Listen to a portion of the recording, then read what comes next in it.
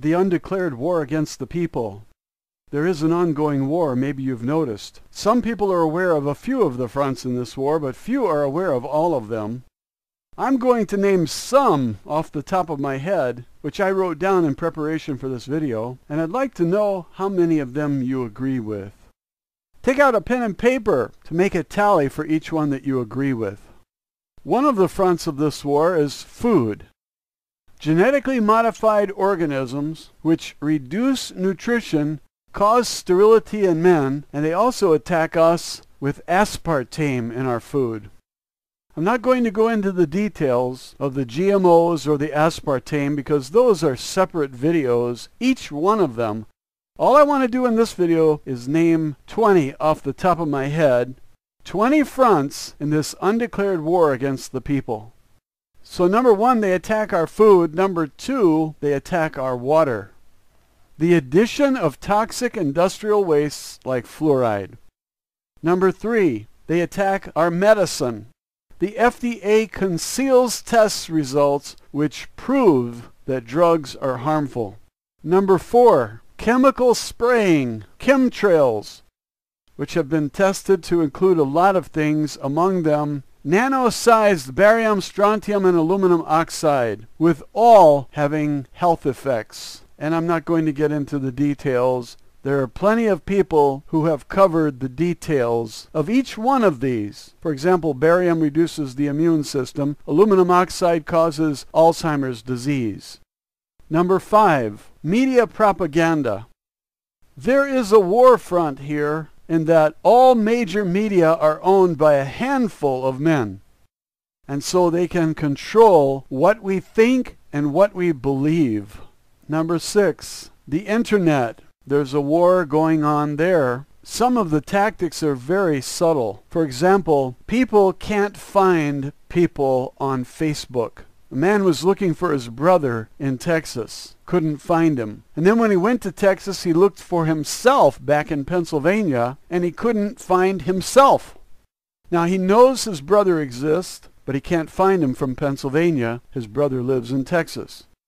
Then he goes to Texas to visit his brother, and he can't find himself in Pennsylvania. Who is doing this?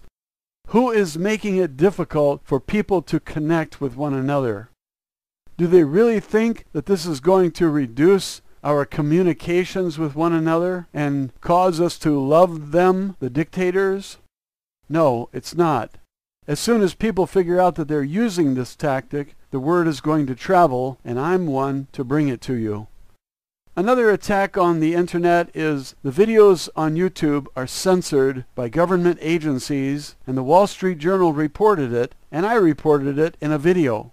Number seven, financial transactions are none of the government's business, but all of our financial transactions are monitored, not for money laundering, that's just the excuse. They're monitored for control. And the use of the Social Security number for identification purposes violates the trust of the people. When they force this program on us with a gun to our head, forcing us to contribute for 45 years, we don't even break even. We were told that the ID number would not be used for identification, and you cannot open a bank account or get a driver's license today without your papers. This Social Security number tracks each one of us as individuals, and we need to get away from that kind of government because it's not healthy. What they will use this for is to take everything we have.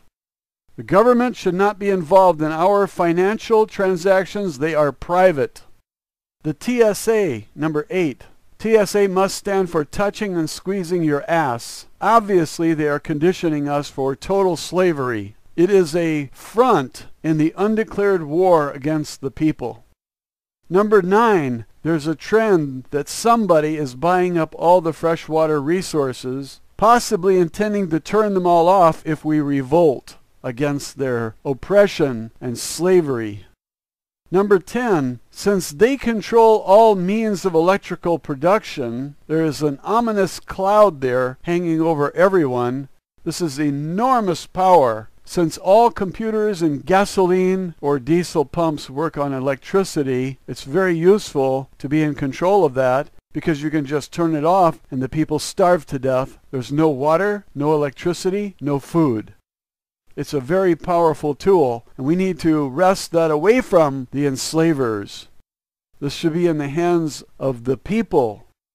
Number 11, excess taxation on just about everything, keeping us poor.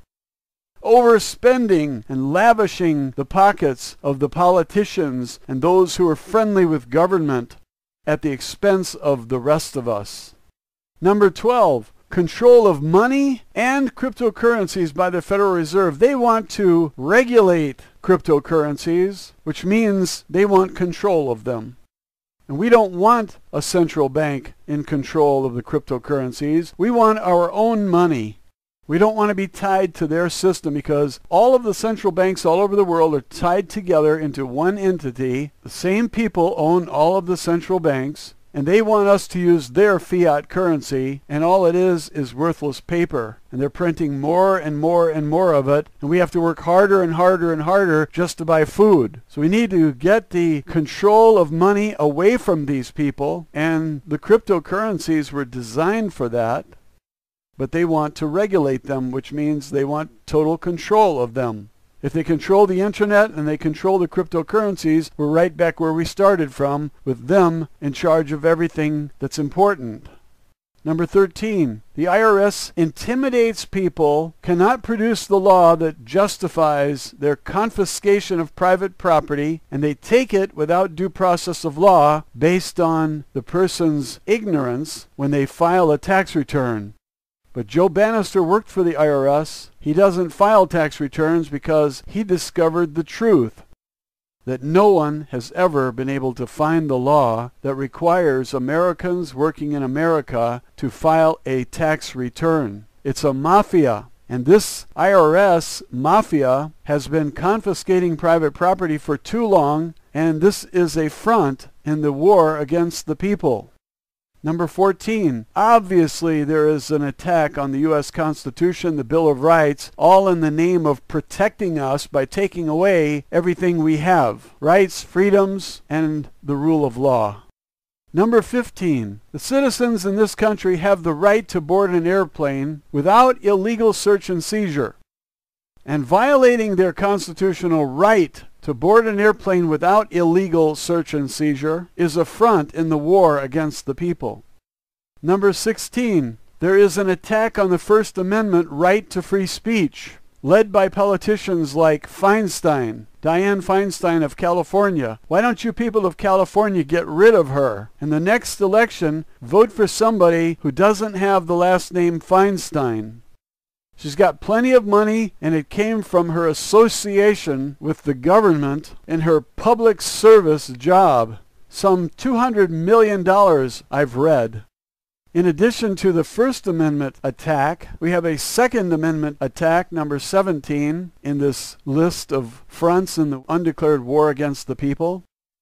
The Second Amendment, right to bear and use arms. And they put that there so the people could defend themselves against the government. But today, the people are outgunned. But still they want to keep their firearms to defend against the government that intends to take everything from everybody. There will be no freedom, no wealth among the common people. And all those professionals who think they're not the common people, they will be reduced to common people. They'll be working for minimum wage.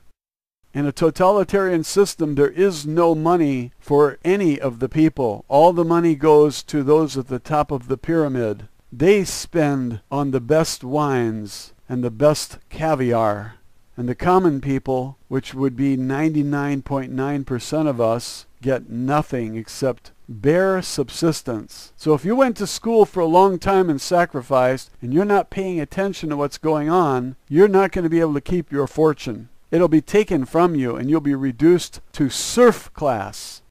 Do something. You're articulate. You know what's going on. Do something. Don't stand around with your finger up your ass. Number 18. There has been a clear and obvious attack on U.S. sovereignty, even going so far as to allowing the UN to make decisions like going to war instead of Americans deciding when we go to war and with whom. And John Kerry and Hillary Clinton are on the wrong side of the fence. They're helping the Nazi dictators establish this centralized control. And this is bad for Kerry descendants and bad for the Clinton descendants as well. And these people are not smart enough to recognize that the world they're creating is bad for everyone, including their own family. But they have this crazy idea that they're going to remain exclusive and elite. There's only one person that's going to be exclusive and elite, and that's the world dictator. Everyone else will be his servant. And from what I've read, the CIA did time travel, and they saw that this eventually happened. And so they went back in time and tried to kill the guy's father so that he wouldn't exist. And guess what happened? He existed anyway in a different timeline. Now, I don't understand time travel. I've just read a lot, and I've read this. They went back and killed the guy's father to make sure he didn't exist. And he existed anyway in a different timeline. How do you like that? I believe we can change the future. It doesn't have to come out that way. I believe there are an infinite number of timelines and that we can take the one that's best for us. But we have to act, every one of us. Every one of us has a duty to do as much as he or she can. And if you're not doing as much as you can, then you deserve to go down the timeline where you become the slave. The choice is yours. And every day when you wake up, you got to do something to help the cause. The UN should not decide for us who we go to war with or when. Number 19, there's obviously an attempt to centralize control to fewer and fewer people. And what we need to do is the opposite. Get out of the UN, quit the federal United States, and join with 50 other states as independent countries that cooperate with one another for all of the benefits, and we don't need a federal taxation system. We don't need a federal representative system. We can represent ourselves just fine.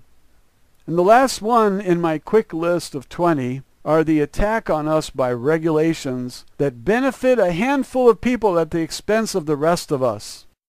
Every government regulation was written by someone who benefits. And when they benefit, the rest of us take it up the ass. And we, the people, are sick of taking it up the ass. We want the bullshit to end.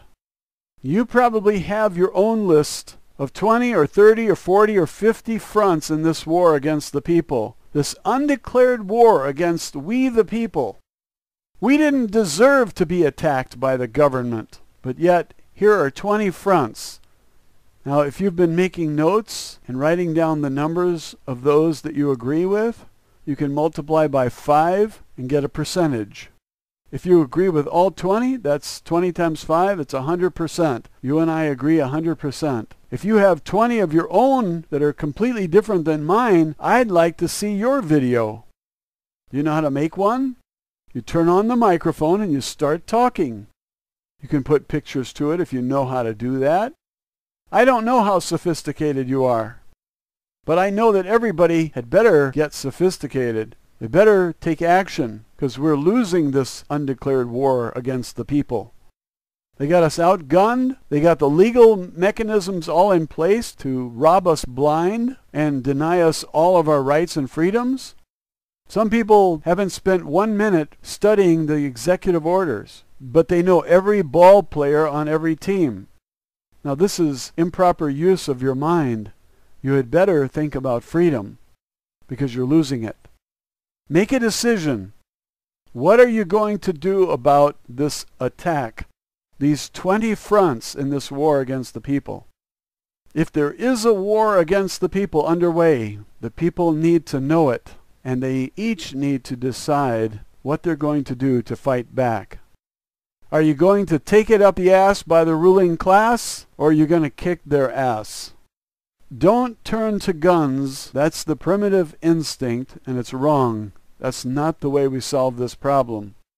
People have been solving problems by going to war for centuries, and it's time to end that. We have something very powerful. It's a very simple idea, the truth. The truth is devastating to the war criminals and dictators.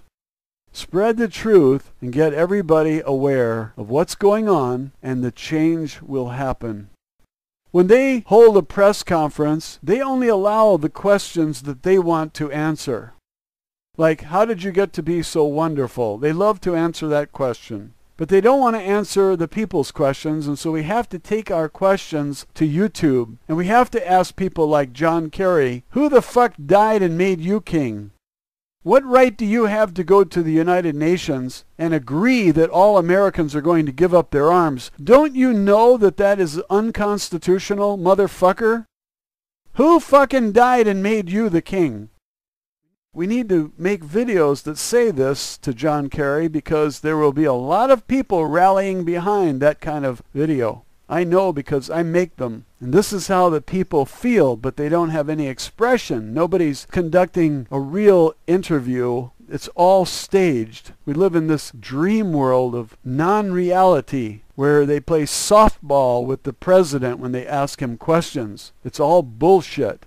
So we have YouTube, and we need to ask the disturbing questions and bring it to the people. If I reach 1,000 people with a video and you reach 1,000 people with a video, and there are 1,000 people reaching 1,000 people, that's 1,000,000 people right there. And then they go to their workplace and discuss things with their coworkers. They lean over the fence and talk to their neighbors and discuss things with their neighbors. And what happens? Change. Change takes place. We are sick of the rigged elections. We are sick of the bullshit candidates. Look at this election with Bush and Al Gore. Is that a choice? That's bullshit. Obama and Romney? We want a constitutional candidate, not these fucking clowns. A man married to a man living in the White House, fooling the whole fucking world? What kind of bullshit is that? The office of president has to be one of integrity. Otherwise, we have a fucked up reputation all over the world. They expect us to be the leaders of the world. They expect America to be great. It isn't great with this motherfucker in the White House. This pathological liar, crack-smoking fucking drug addict. We don't want a fucking crack-smoking president, a pathological liar who's married to a man. This is not what we want. We want a truthful president who makes campaign promises and carries them out. Otherwise, why the fuck do we need a president? We don't need any fucking president. We gotta have a governor of the state. Fuck the federal system. We don't need any fucking federal system, federal taxes, federal laws. Fuck you. Fucking federal government is taking over everything. They own 86% of the state of Nevada. What kind of fucking bullshit is that? Federal government owns fucking Nevada? No, Nevada owns fucking Nevada. In California, it's about 50%. This is bullshit. Then you have to beg the motherfuckers to do anything on that land. If the land is in your state, it belongs to your state. Fuck the federal government. Tell me one fucking agency that's there for the benefit of the people. Every one of them supports the fucking dictatorship. Now each one of us has a job to do. Every one of us has a decision to make. Draw a fucking line in the sand and decide which side you're on. Are you on the side of the people or the fucking dictators and the war criminals and the crooked politicians? That line that you're looking at is your state line. For me, it's Arizona. On one side, we have Arizona, which is my country, and on the other side, we have their fucking federal system, which is bullshit. We don't want to belong to the UN and have the UN decide when America goes to war and when the people have to shell out $2 trillion per war. This is bullshit. We don't want a fucking Federal Reserve that has total control of the nation's money. That's bullshit. And we don't want a fucking IRS that takes our pay. Because that is fucking bullshit. And most of the population doesn't even know that the IRS has never paid for a fucking road or bridge in their life. 100% of that money is spent in ways that you would not approve of. And nobody has been able to find the law that requires Americans to file a tax return, and this is fucking bullshit. Why don't the people know the truth? If Joe Bannister figured it out, why can't the rest of us? I know they're going to kill me for saying this. I don't give a fuck. All my fucking chips are in the pot. And I'm going for broke. because I won't stand by and let these motherfuckers do this to us. They can kill one guy, but they can't kill all of us. And we all need to have our chips in the pot. We need to be all in, as they say in poker, because the motherfuckers who are running our country are foreigners. They are the ones who have control of the money. They're foreigners. Owners of the Federal Reserve are mostly foreigners. They should not be in control of our currency. This is fucking bullshit. Are you going to fight back, or are you going to take it up the ass by the ruling class? Get a microphone and kick some ass. Those who control the money control everything, because money can buy anyone, even politicians, believe it or not. A dirty, rotten politician will take a bribe. How else could they become so fucking wealthy? By being our public servants. Servants don't get fucking wealthy, only when they betray us. I'm talking about Harry Reid. I'm talking about Feinstein, Al Gore, John Kerry. Every one of them has a minimum of $100 million. Where the fuck did it come from? They don't make that kind of salary as public servants. What kind of fucking bullshit is going on here? Sellout is what's going on. They're selling us out. We don't need fucking representatives. We need to represent ourselves. We don't need a fucking federal system. We need to be independent states and countries unto ourselves. Representatives should cast votes in accordance with the population they represent, but they don't. As soon as they arrive in Washington, their influence goes up for sale, and they betray the people. So the solution is to fire them. They're not doing us any good. We're better off without them, aren't we? In short, the representative system works about as well as having someone gamble for you. Imagine a poker game where it's your chips on the table and some clown is picking up your cards and playing your hands. This is fucking bullshit. You watch how the guy plays and the asshole is going for inside straights with your fucking money. He's betting heavily without the cards to back up his bets. And he's hemorrhaging money into the pot like it's a fucking bottomless lake that sucks up everything you earn and demands even more from you. No, we don't need this bullshit.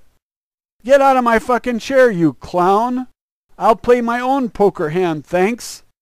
It's time for the people to awake from that dream and realize that representatives don't represent the people anymore, and the system has to change radically so that the people can cast their own votes.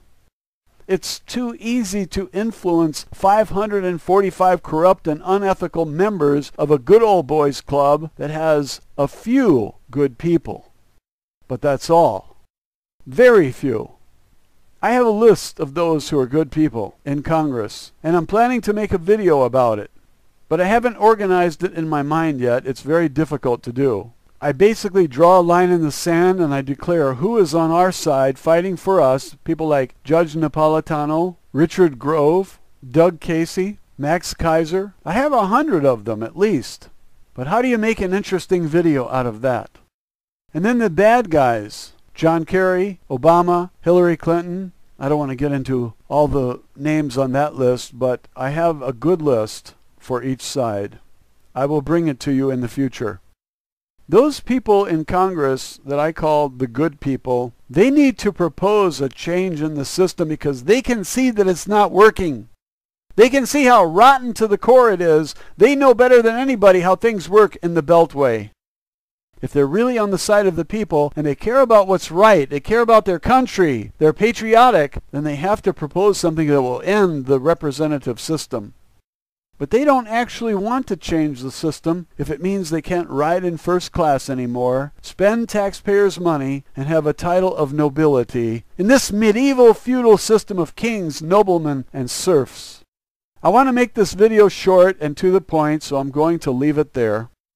Discuss this with your colleagues, but not over the phone or by email because the NSA is watching. They're listening to every word you speak on the telephone, and they're collecting every word you communicate by email. And they're doing all this with your fucking money. How do you like that? Until next time, thanks for listening.